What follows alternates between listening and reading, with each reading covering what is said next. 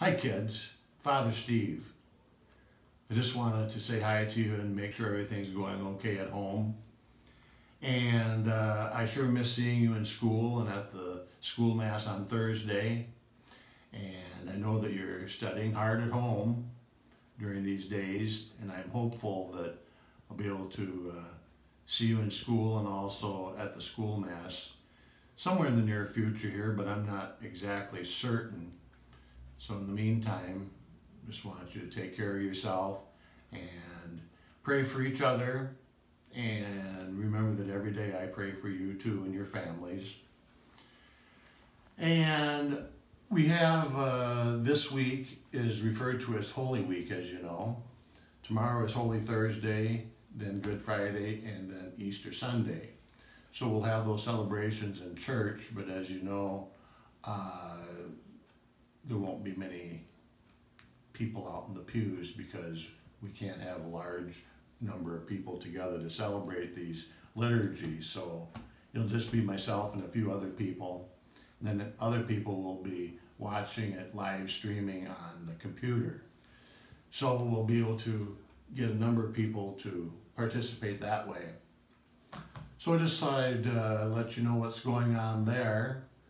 And have a couple jokes for you too. I thought that'd be a good idea as long as I'm talking to you right now. And some of you are like me. I'm left-handed, and some of you are right-handed. And I just wanted to know which hand is better to write with, your left or your right hand. And the answer is neither. It's best to write with a pen or a pencil. Isn't that good? And there's another one. What's full of holes but still holds water? A sponge. Isn't that good? You can share that with your folks and your grandma and grandpa, etc. And then the last one. Can February march? No, but April may. Isn't that great? See, kids, I got a picture to show you, okay? I'm not sure if you've ever seen this before, but this is a picture of me when I was in 2nd grade. Isn't that pretty cool? You think it looks a little bit like me? I was a cute kid. I don't know what happened. I got another picture for you too. Can you see this pretty good? I'm on the porch at the house where I was raised, and our dog had pups. See the 3 puppies there with me?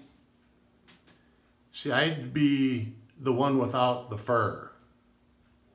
See what I mean? I'm the one with the overalls on or the pants. And these are my 3 furry little buddies. And this is me right here. Isn't that pretty cool? That's when I was 5 years old. That was back when the Tyrannosaurus Rexes were still in Dubuque County.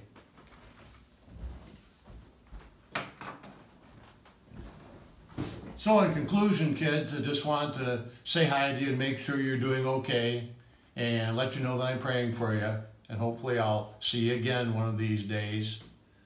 Bye.